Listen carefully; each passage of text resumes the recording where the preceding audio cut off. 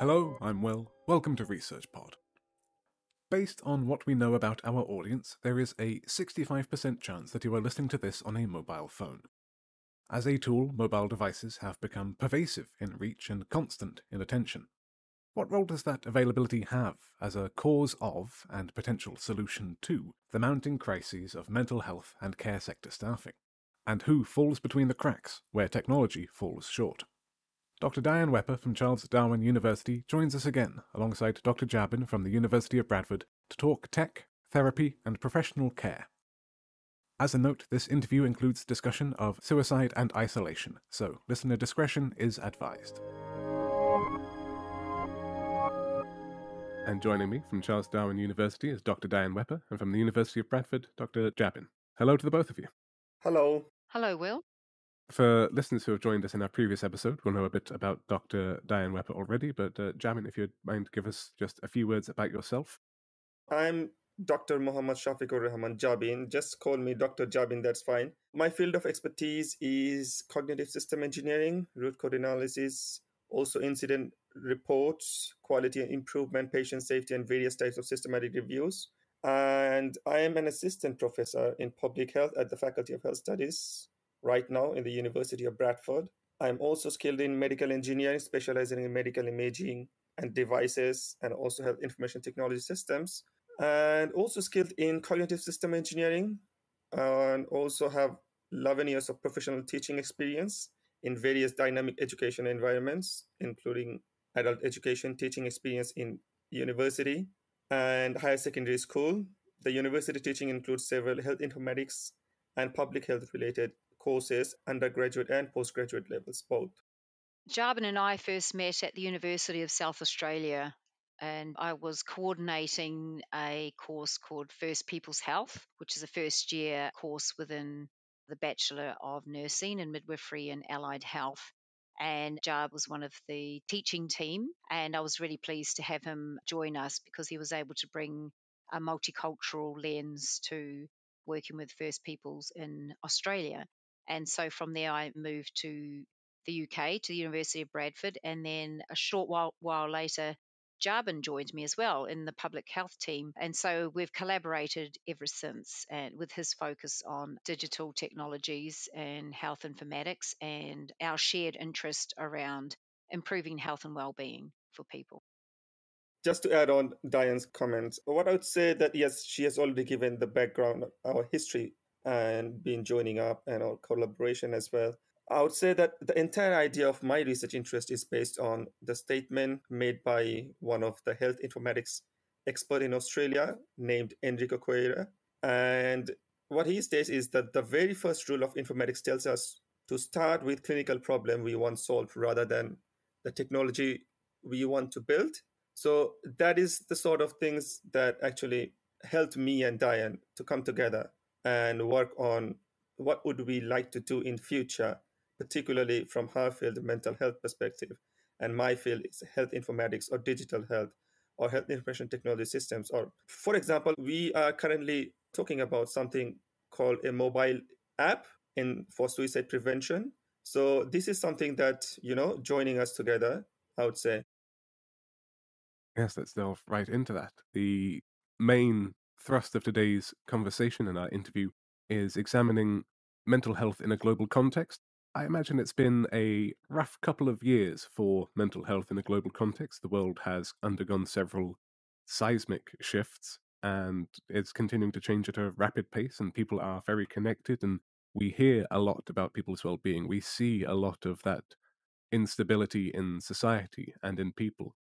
And from your perspective, with that, the academic mindset, what do you see as the state of the world in terms of global mental well-being, especially, Javin, in relation to how technology and social media and apps are providing either connection or instability in a very, very quickly changing world? Maybe, Diane, if you want to start off with some of the general psych stuff. Oh, sure. I think we're never going to go back to pre-pandemic times. I think the world has moved, good or bad, from that experience because it really has changed a lot of our behaviors in terms of how we work, how we engage with each other, even how we travel. And so I think the digital space has probably moved along a lot faster than it would have if we didn't have the pandemic, because we say we're a connected globe, at the moment. And I think the pandemic brought that along a lot quicker than it should have. It was tracking along at a certain speed, and I just think it exponentially escalated because of the pandemic. Would you add to that, Jabin? Yeah, I'm not a big expert of mental health, but what I would say, just to have the connection, what Diane has just said now.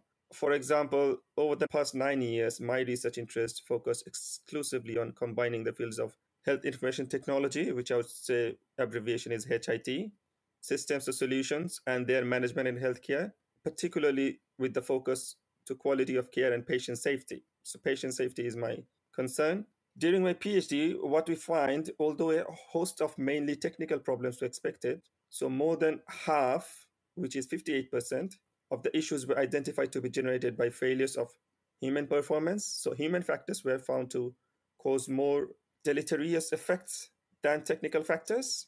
So, for example, 6 instances of severe patient harm, 4 were triggered by human factors, including 2 patient deaths. So, in this term, this is where that I and Dan would connect, in terms of our expertise and build probably a new research focus area that we have been working on. And we would like to see a new field of area that we can build on. Could I ask you to tell me just a bit about the national and international rates of incidence and strategies towards suicide, self-harm, and how much they reflect that changing social media technology use? Is there anything that's related to, those kids on their phones being at more risk or having a higher incidence, or is it an intergenerational thing? Such a complex question, isn't it? And it does require a bit of detail in the response. And so, if we start in England, 5,275 deaths by suicide occurred in England in 2022. So, that's the equivalent of 10.6 suicides per 100,000 people.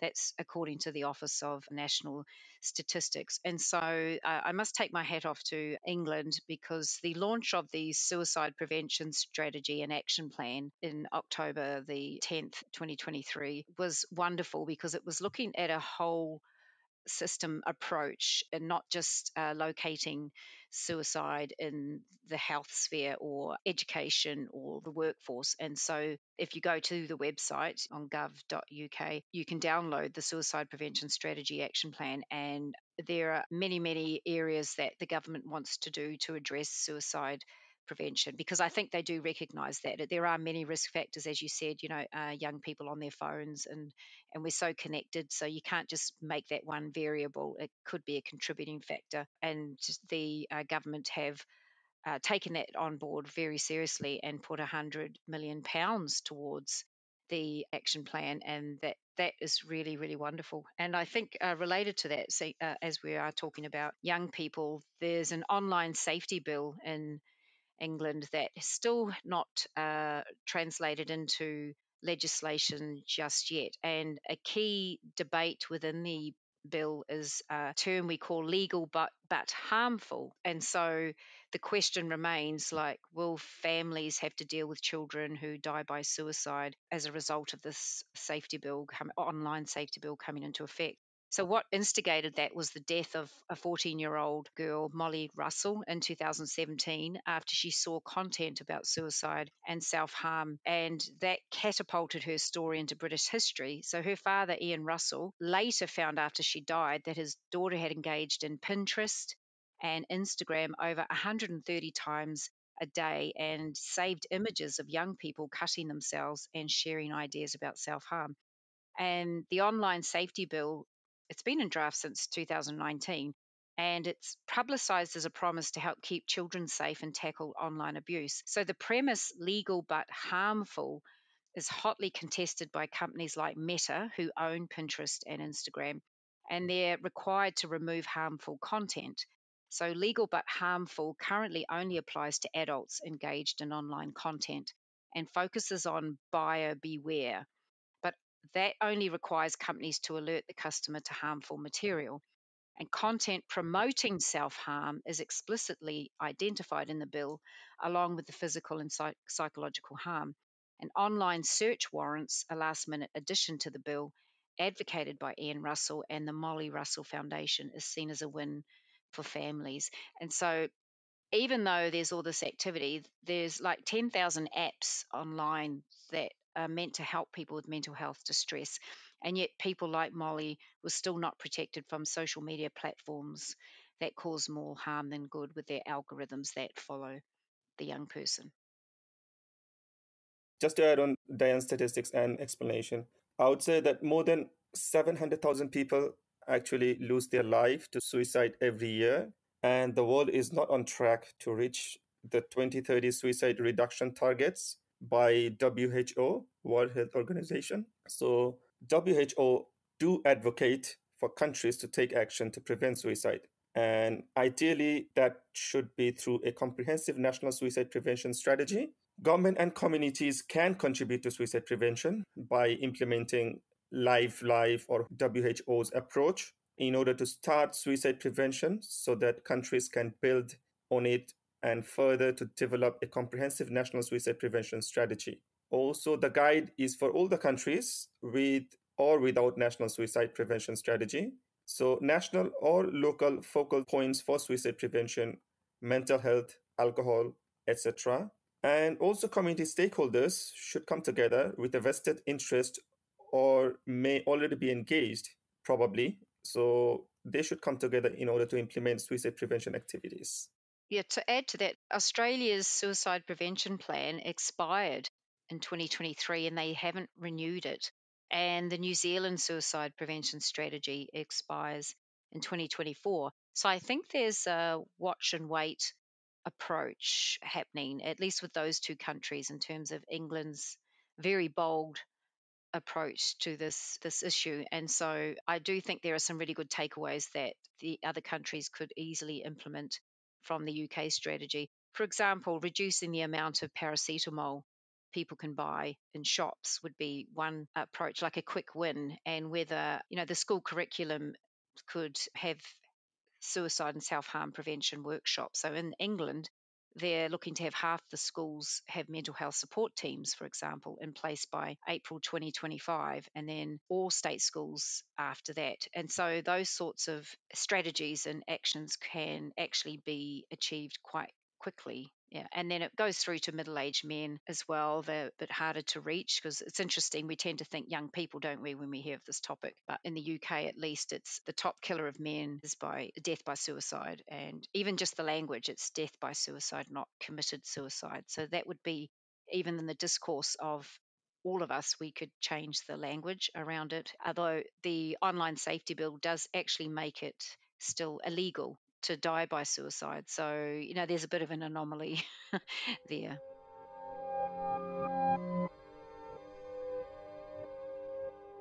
Well, to flip my previous question on its head, when we talk about global approaches, the global platforms, to look at the community led approach, individuals or very small, close communities, is there much in the way of technology led initiatives there? Dianne, I'm wondering if we can draw on any of your experience and research working with Indigenous Maori communities in New Zealand, or if there's any other First Nations, Indigenous peoples initiatives that would be worth highlighting here. Yes, some research I've been doing recently around what's called the digital divide. And so, from a mental health perspective, that is actually a contributing factor towards feelings of loneliness and isolation. And this was very much highlighted during lockdown. And so, if we look at the what is the digital divide, it's basically the gap between those who have access to technology and having the confidence to use technology compared to those without it due to social factors such as race, gender, education, or location. So, in my New Zealand study, I interviewed Indigenous populations in very remote areas because they have less access because of the lack of like cell phone towers, for example, to access their healthcare services.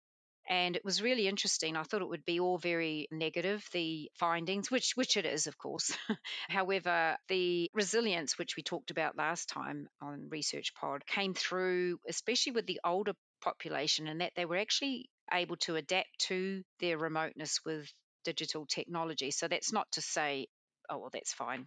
People in remote areas are hardy and they can cope, because that's a narrative as well. Although we did find that the sense of community is a lot stronger in a lot of these communities. So they will be more creative in terms of, for example, in the study I did, they would go to a local school to use their internet access if they weren't able to have it in their individual homes, and they would use their strong cultural connections with each other to rely on the intergenerational approach of having younger people, if they live there, to assist with them. So I think it's interesting that we think some communities may not be that resilient or be able to access digital technologies, but I think it really does depend on the sense of connectedness that already exists within, especially First Nations communities. In one of the recent study that I and Dan we have been doing, what we found is that there is a wish for a better healthcare system to access healthcare needs and information by the Murray people. So there is a clear need for communication improvements and a better system in the place. And particularly it happened during the COVID. So they would like to reach the healthcare providers in a more accessible way. So they expect the use of information and information sharing hubs could be better utilized, and for community links that could help their work and the clients as well. So yeah. Yes, and that piece of work Jabin and I are doing right at the moment, we're yet to put the article together. That's to develop a proof of concept digital solution, especially for those communities. Because when I was in New Zealand in February, Cyclone Gabrielle hit the country. So the major city, Auckland, and then my small region on the east coast of the North Island, Hawke's Bay, we had no cell phone towers for like a week. So people couldn't use their phones, besides the electricity being cut off. So it was really interesting time to be interviewing participants during that stressful time, because I was interviewing them about the pandemic and how they were coping with the digital issues back then. And then we just happened to be in the middle of a cyclone. And so they were very kind to me, and they still took part in the interviews. And so what is coming out of that now is like Jabin says, that the people want a digital solution that isn't relying on the internet. So is there something you can download on your phone that perhaps has your basic identifying information or health information that is saved in your phone, so you could bring it up maybe as an image that doesn't need to go to the internet? So if you have to go to a pop-up clinic or pharmacy and prove your identity or your health condition, there would be something there that you don't have to verbally, especially for elderly people, tell them all of your information. Because in Australia and New Zealand, we don't have an NHS, so there's no one health system. So it's a lot of manual handling around health information. So I think that would be really exciting, the next stage for Jabin and I to seek out funding to look at a proof of concept digital solution that would probably be an app or QR code that goes somewhere, to gather your information. And you'd have to look at the privacy issues as well. And we'd like to pilot that with probably a small health provider in New Zealand to get, permission. And then look at, how does that person carry around that digital wallet, as it were, of their health information that doesn't necessarily rely on connectivity to be used. Now, we touched on something there with the towers, and Jabin, if I could ask you to just go over a few points on separating in technological terms the hardware, software, apps, commercial versus medical devices. When we talk about technology in health, what are some of the scopes of these terms here? Yeah, so from my PhD study, what my research explored is the HIT, which is Health Information Technology, software and hardware technology, both, and how informatics help them work. The merging of these fields fits best because the advent and the rapid advances in HIT system has made the entire healthcare a truly complex socio-technical system than ever before. So what I would say, no matter what changes are introduced, whether human or technical component in such complex system like healthcare, no matter what, new, unforeseen, unexpected problems always arise. So while in Australia, the research during my doctoral degree was based on an approach of learning from failures, examining things that had gone wrong, particularly in relation to HIT systems used in medical imaging. So our idea was to form a basis to prevent and manage similar problems in future. And that focused on identifying and characterizing healthcare quality and safety issues by collecting and analyzing already existing incidents or adverse events reports. So, the impact, what I would say, for example, although a host of mainly technical problems was expected, as I said earlier during my interview, more than half of the issues were identified by contributed by human factors. So, the appreciation of the bigger picture was necessary to address the underlying mechanism of those issues, as commissioning to a new HID system or properly embedding an existing system can have enormous implications for both staff and patients.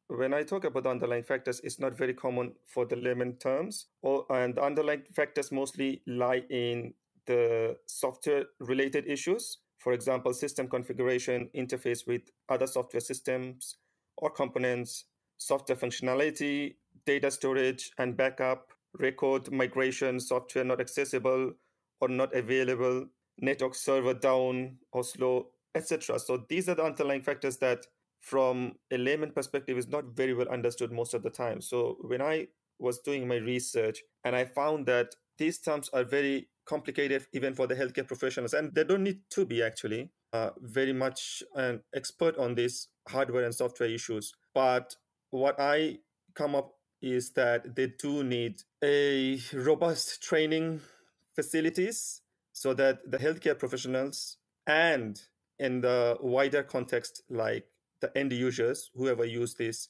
apps or technology, they need training. Yeah, they need to be trained well.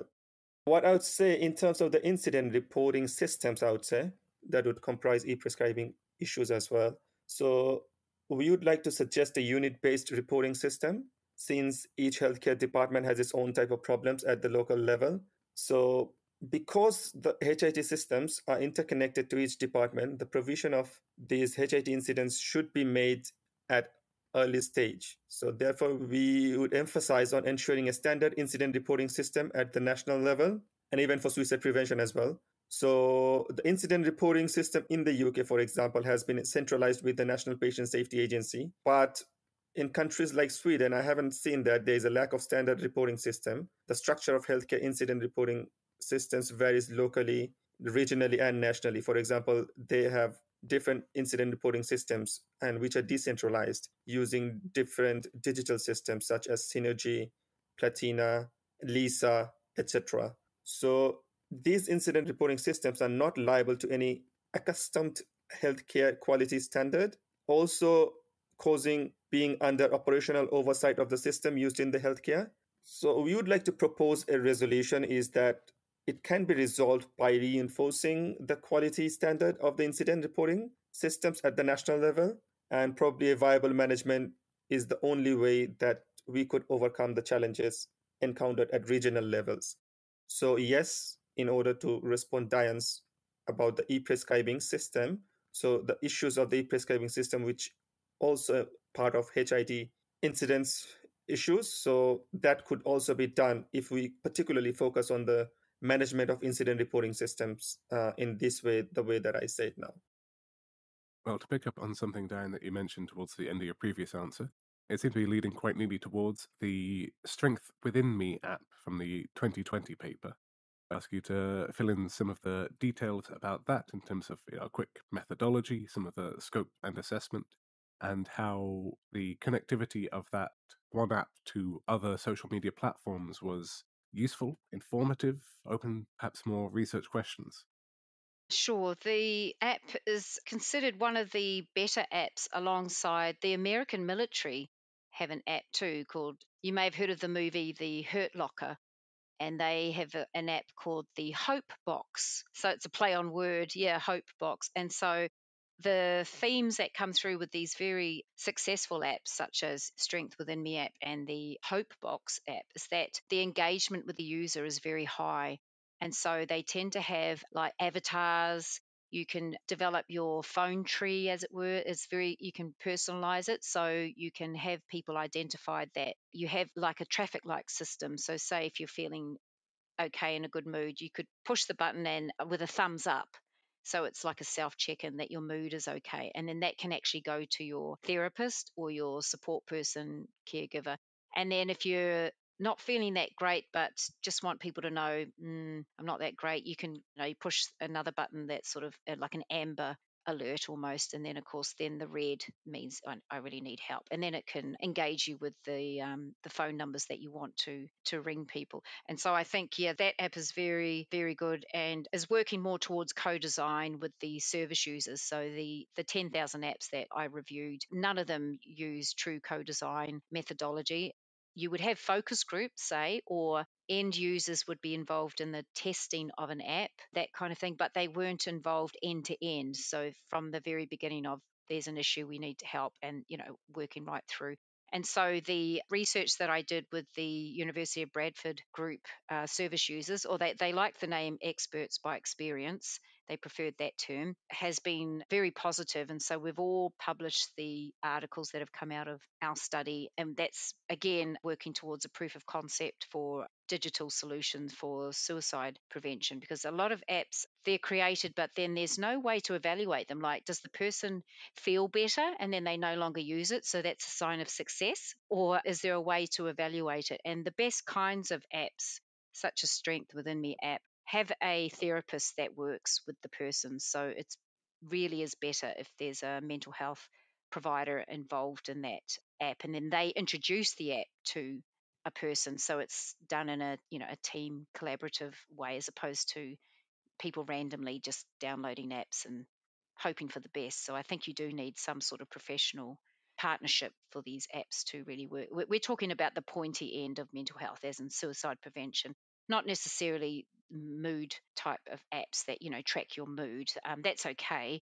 However, you want more than just signposting to a website or phone number. When you want to talk to someone, or even use the chat function, we found that in our research, that people said to me, this experts by experience, if I go online, I want to stay online. I don't want to be signposted to somewhere else. So the use of peer support workers that can go on the chat function is seen as very important. And the Samaritans are very active in that space. They have a very good website and, that sort of functionality. So I think it's all about keeping people engaged, as well as some signposting, but it needs more than just one solution.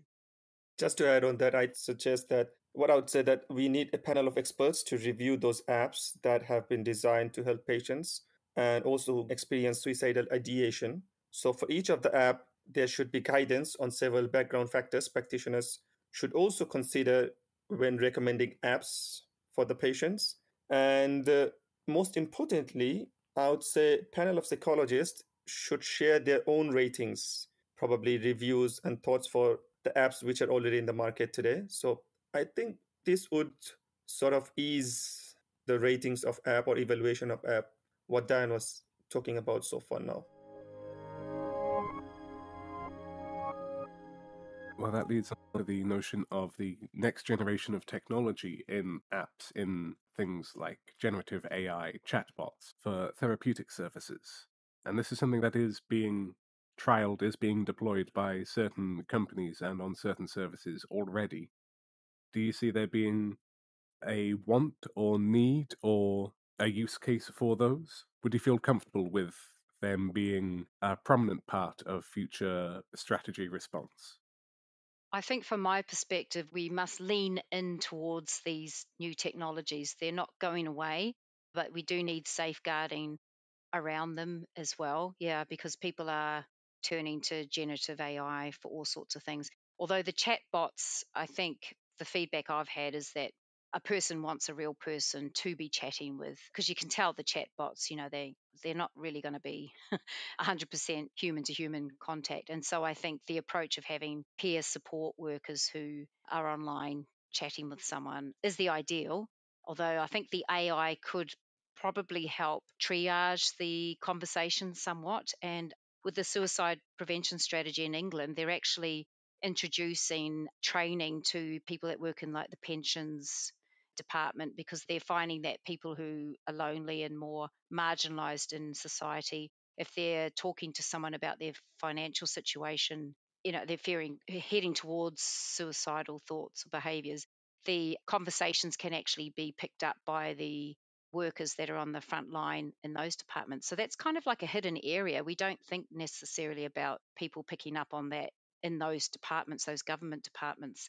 And so there's going to be some training, a 2-day like mental health first aid training for government workers who deal with the marginalized populations, and then know where to support them to seek out that help. And there's meant to be some technologies behind that so that the phone conversations pick up keywords. And so if they bring up a red flag, then that helps the person on the phone know where to navigate that person. So I'd say AI would help in that sense to pick up and hear key phrases that would be otherwise missed by the human ear, especially if someone's not trained in that area. So I think those first line responders would probably benefit from AI as a tool. Yeah, I've heard in news a Belgian man who recently died by suicide after chatting with an AI chatbot on an app called Chai. So I'm not quite sure about how it would fit, how it would be effective. But as I said earlier, even though I have the expertise of technology, but I mostly focus on not building more and more technologies, but rather than solving the problems, around those technologies which are already existing. For someone who needs to make changes in their lives, or someone whose choices could influence the lives of many other people, what should they know coming away from today's conversation and the research that you are all doing together? Going back to the England suicide prevention strategy with the whole systems approach, I actually think one of the takeaway messages today is if people seriously thought about doing the mental health first aid course, and you can either do the short one, it's only like 3 hours, which I went to that one as a health professional just to see what it would be like. And it was very well run. This was in Australia, and it was run by St. John's. Other places run them, like universities run them as standard now. So the University of Bradford, I knew their student support service ran that. So I think, as I said before, leaning in towards it, like instead of saying, "Oh, I wouldn't know what to do if someone said that they wish they weren't living anymore," those sort of statements, or the world would be better off without them. So I think we could all take responsibility and be more educated about the factors that lead towards people having that sense of hopelessness, because it really is a sense of hopelessness that makes people feel that they have no other option than to take their own lives or self harm. And so that would be something, I think, no matter who you are, if you were able to find an agency, and a lot of them are free as well, or in the workplace, basic mental health first aid course. And then there are the free phone numbers as well, Samaritans in UK and Ireland, free phone 116123. It's UK and Ireland, Samaritans, free phone 116123. And also in Australia, they have the Lifeline number 131114, Lifeline. And New Zealand, it's 0800 Lifeline. So those are just the three examples there. If people feel that maybe listening to this session, they'd like to do more in that space. And so there are some sort of mantras as well that the experts by experience have really, I've felt quite humbled listening to their lived experience. And, you may have heard it about nothing about us without us. And so that resonates no matter who you are as a person, that we all consume health services somewhere along the track. And also another mantra is looking, especially if you're a provider of health services, is focusing on the interaction, not the intervention. Sometimes it's actually the interaction that counts, feeling heard, as opposed to the intervention. So especially with health services, it might be you have the operation for the broken arm or something, so you have the intervention or you receive the medication. But because we're human beings, it's the interaction that actually stays with us, and we remember the manner that someone spoke to us, or where they were just rude.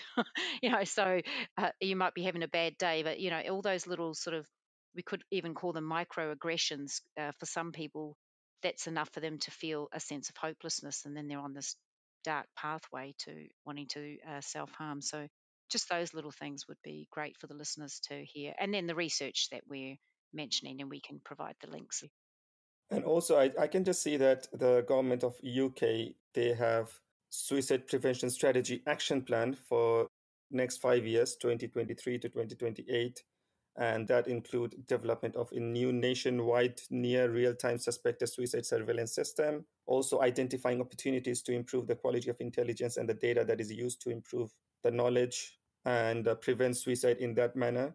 Apart from the government, I would just add creating protective environments, for example, reducing access to lethal means or creating healthy organizational policies and culture as well, and also reduce substance use and community-based policy and practices. So community-based policies and practices is very important in this regard.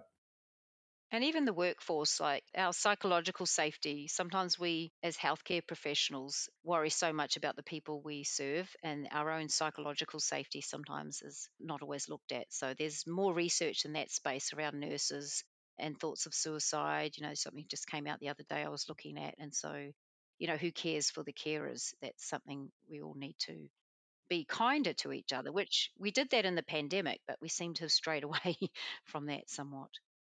So I think we should also think of to cover mental health condition within the health insurance policies and increasing provider availability in underserved areas or rural areas, and also provide rapid and remote access to help. So this would create safer suicide care through systems change, I believe.